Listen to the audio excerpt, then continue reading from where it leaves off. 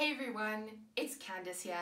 This week we are in part 2 of our Walking in Wisdom series, and we are learning about Daniel and King Nebuchadnezzar in the Old Testament.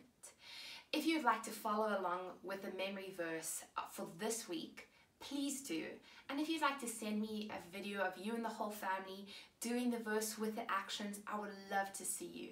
Or you could post it on our Lift the Sail Facebook page. Alright, here we go. Daniel chapter 2 verse 20, and said, "Praise be to the name of God forever and ever. Wisdom and power is His." All right, everyone. Thank you so much. See you next week.